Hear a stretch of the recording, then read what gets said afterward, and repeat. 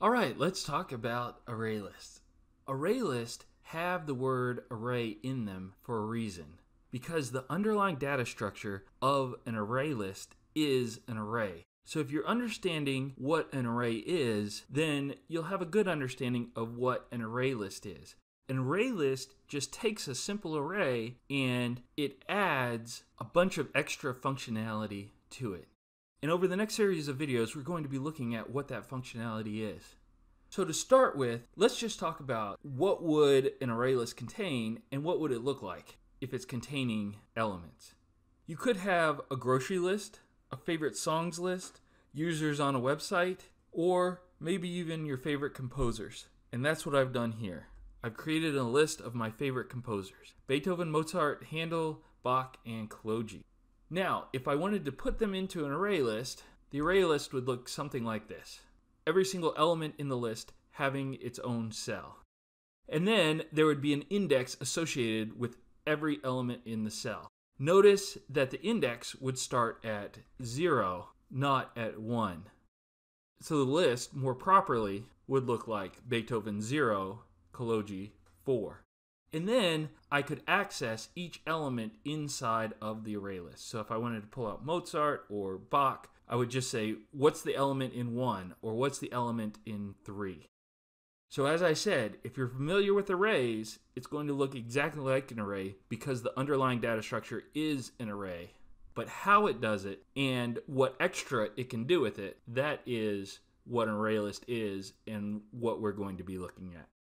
In order to use an array list must be created or instantiated. And to do that, we're going to use the syntax ArrayList list equals new ArrayList. The first ArrayList is going to be the name of the class. List is going to be the object name, and as long as it follows standard naming convention of objects, it can be pretty much anything you want it to be. New is going to allocate memory for the array list, and then the second array list is going to be the constructor of the ArrayList class. Now, if we were just to have this as the only code inside of our main method, it would cause an error. The reason being is that if you're going to use an array list, it must be imported. So you would have to write the statement at the top of your program, import java.util.ArrayList. Now, once that's done, we're still going to get a warning, not an error, but a warning.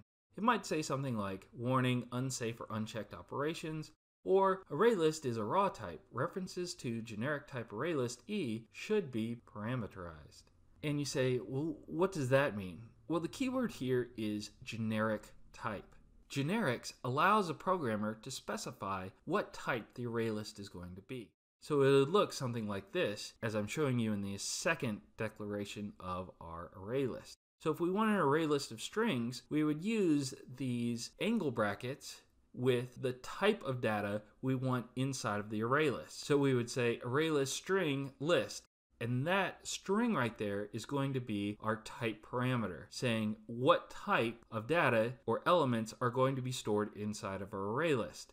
We wouldn't just put it in one place, we would actually put it in two places. So right after ArrayList and then right after ArrayList again, those are our type parameters inside of angle brackets telling us what type is inside the array list. And that is going to satisfy our need for generics.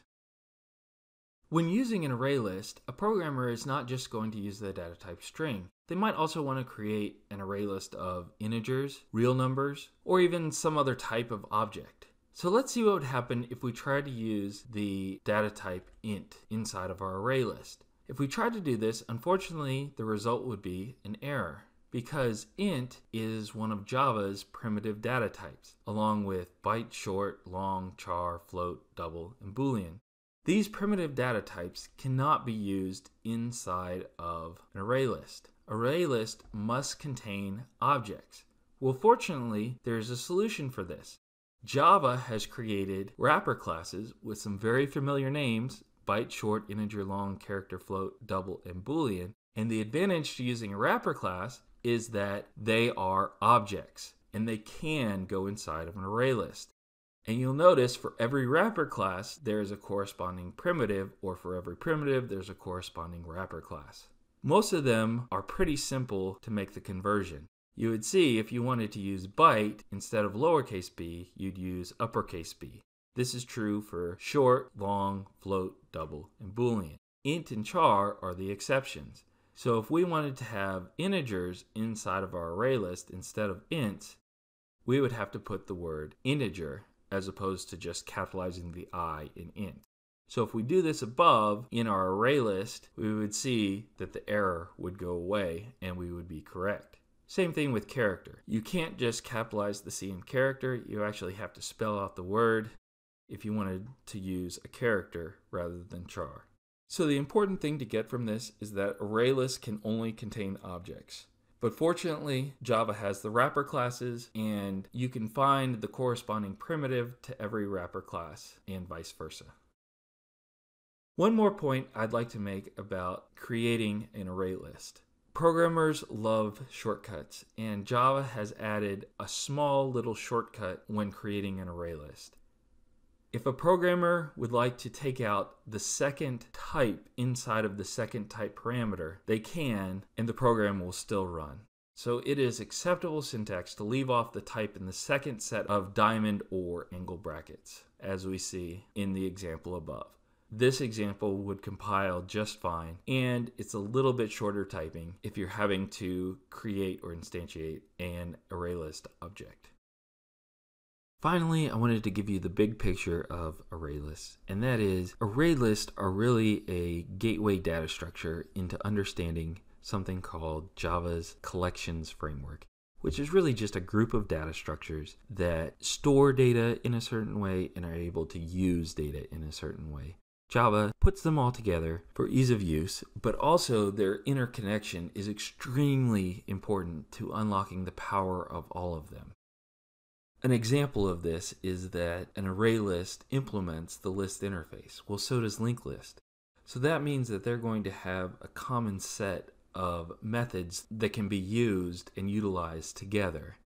And so I really don't want to get bogged down in the details right now of what the collection framework is or how interactions between array lists and other parts of the collection framework. I just want to introduce you to the idea and get you thinking about what is this collections framework, and it's important to know that ArrayList is part of it, because once you understand it and its interconnections, you're going to be able to use ArrayLists in a much more powerful and understandable way when programming.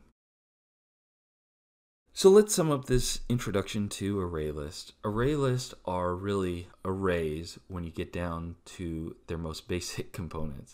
It's indexed starting at 0, going all the way to the length, just like an array is. The difference is going to be that ArrayList is going to add a whole bunch of functions that an array doesn't have.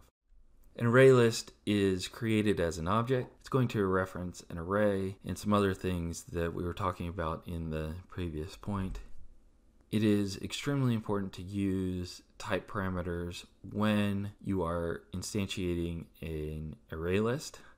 And when you use those type parameters, whether you say string or integer or character, you are using something called generics. ArrayLists can only contain objects, and this feeds into the next point, which is wrapper classes are used instead of primitive data types in Java. So you couldn't use data types like int, char, lowercase boolean, anything like that. You have to use the wrapper class instead because ArrayList can only contain objects. And the final point I made is that ArrayList in isolation are great to understand, but where the power is really unleashed is understanding how are they part of this thing called Java's collection framework. And so if you really want to be an excellent programmer, understanding how an array list works with the bigger picture of the collections framework is really the way to unleashing the power of array lists. Array lists are powerful tools, and through the next series of videos, we're going to examine those tools in depth. Thanks so much for watching the video. If you liked the video, please do click like below. If you'd like to see more videos like this one, please do subscribe to the channel. Truly, thanks for watching.